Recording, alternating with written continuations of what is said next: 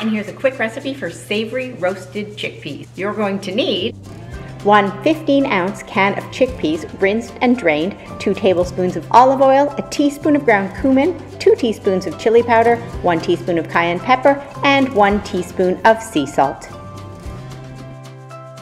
Today's recipe for savory roasted chickpeas can be found on the Blue Zones website at bluezones.com. You'll want to start by opening and draining a can of chickpeas. Now, depending where you live, I found it hard to find a 15-ounce can, so I just went ahead and used a 19-ounce can of chickpeas, and that'll be fine. You're going to add 2 tablespoons of olive oil to a bowl and set that aside. In a separate bowl, you'll want to add your spice blend of cumin, chili powder, and your cayenne pepper. And lastly, you'll add 1 teaspoon of salt. Stir that all together until it's well blended. So now that I've got all my ingredients prepared, I'm gonna go ahead and dry the chickpeas. So you can use paper towel.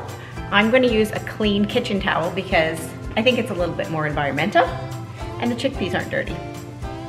You're gonna start by just laying out your rinsed chickpeas. The key here is you wanna really dry the outside so that all the delicious spices that we're gonna add really cling to each and every chickpea.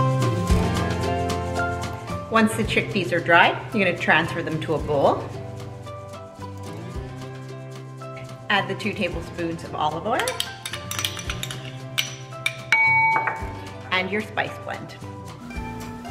Stir that all together. And that's it. Now we're just gonna pour these onto a foil-lined baking sheet and pop them into the oven.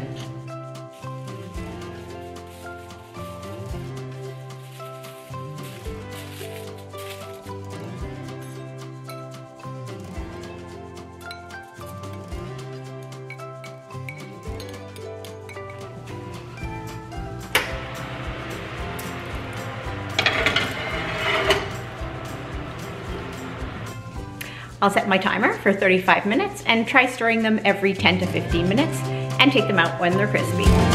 Our savory roasted chickpeas are ready, and with less calories and fat than an equal-sized serving of potato chips and much more protein, you've chosen the perfect Blue Zone snack. So there you have it, a quick, delicious, nutritious snack, perfect to enjoy while you watch a movie or hang out with friends. Thanks for watching.